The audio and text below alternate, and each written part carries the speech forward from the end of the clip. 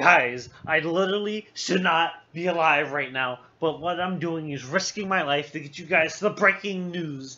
There's this new Monsters of Etheria update happening in the next couple of days, and it is massive. So you know that garden snake Etherian called Snik?